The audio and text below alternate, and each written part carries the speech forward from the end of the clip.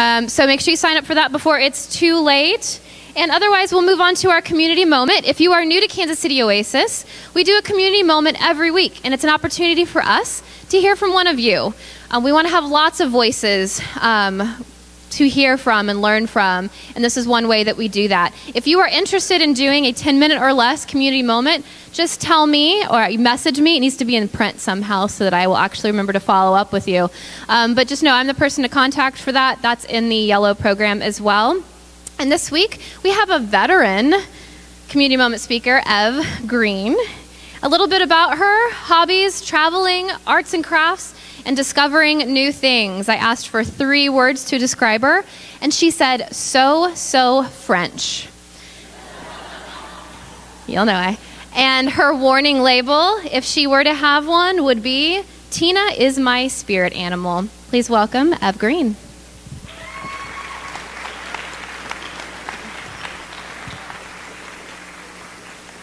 Hi. Today I'm going to tell you a story. And it's the story behind my answer to the question, what is your favorite book? And my answer is Harry Potter. And yes, yeah. And yes, I know it's a series of books, but I don't care.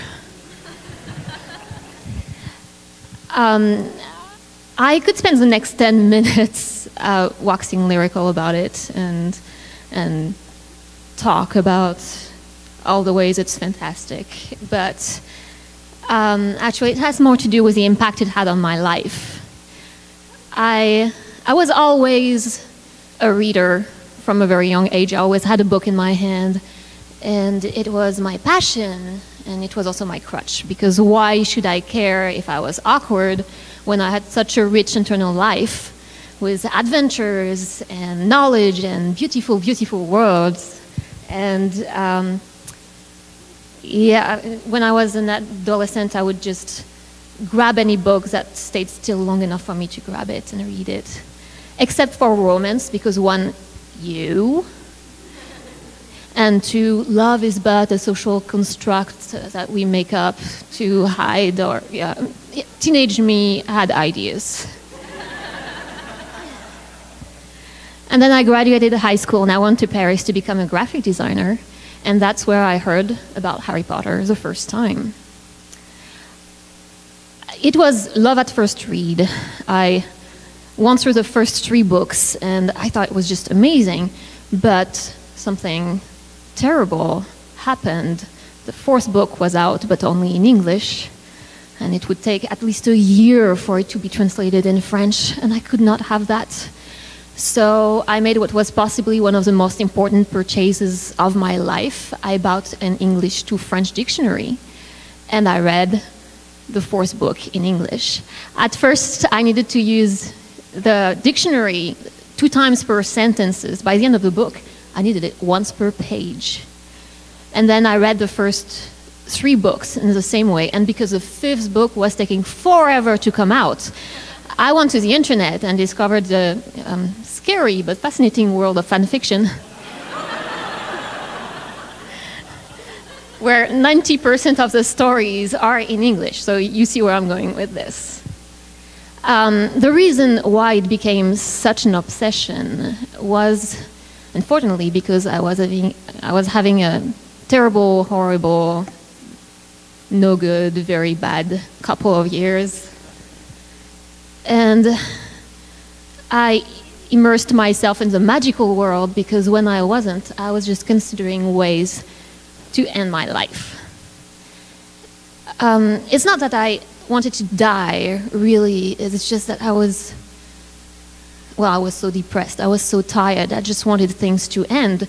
But I am also a creature of reason, and I love my list. So I made a list with all the beautiful things in life, the reasons to live.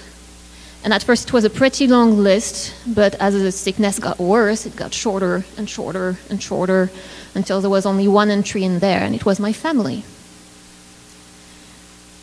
The thing about living for other people is that after a while, you start resenting them, because you're in so much pain all the time.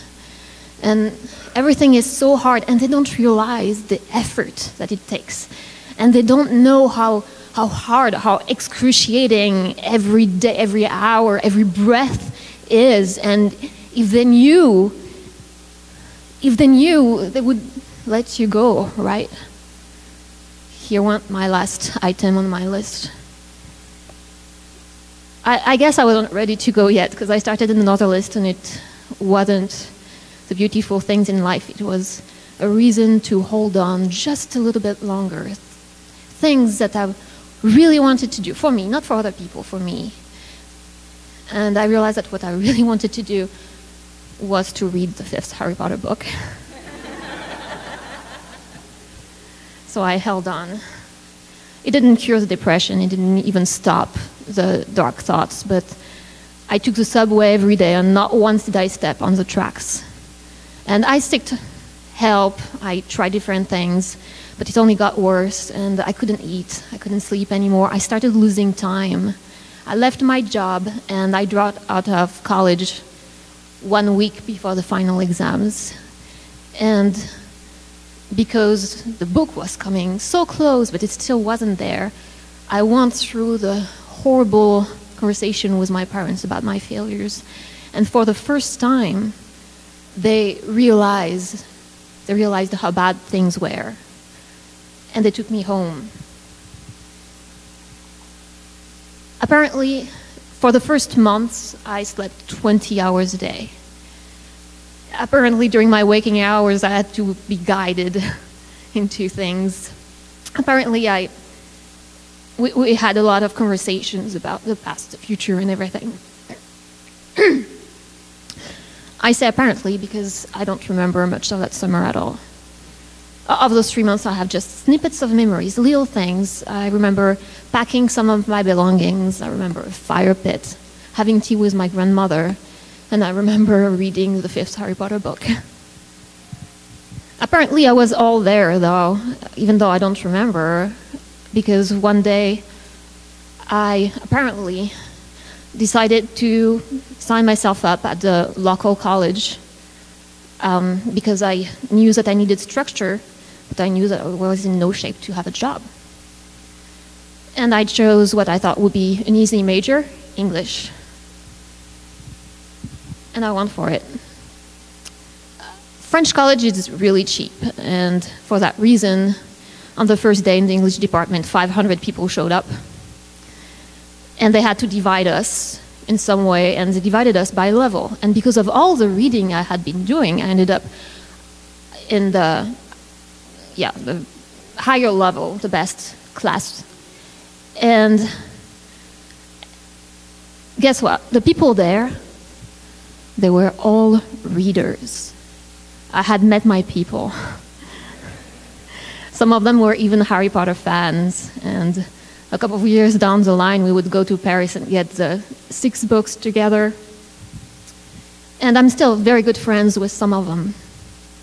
And before I knew it, I graduated and I had a diploma in English language, literature, and history, and I had no idea what to do with it because I hadn't thought that far. And the only thing you can do with that kind of degree is be a teacher. And I don't know if I wanted to be a teacher. And moreover, my accent was horrible because that's what happens when you teach yourself from books.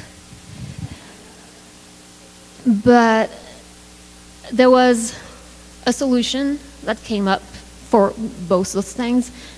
There were exchange programs. I could go for 1 year abroad and be a teacher's assistant. So I did that. Kansas City, here I come.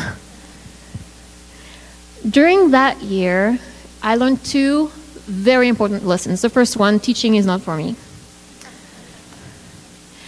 And the second one is, love is not a social construct. I met a guy.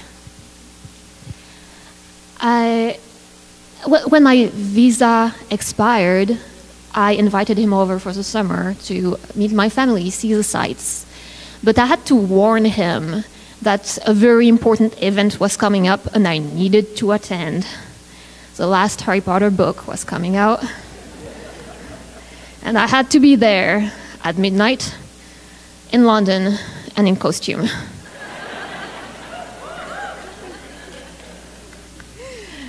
And not only didn't he laugh at me, but he came along.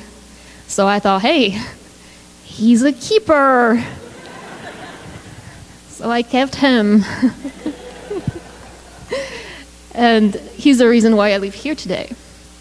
So to conclude, I have read a lot of books, and some of them were better written, and some of them has compelling stories and worlds and everything. But really, what is my favorite book?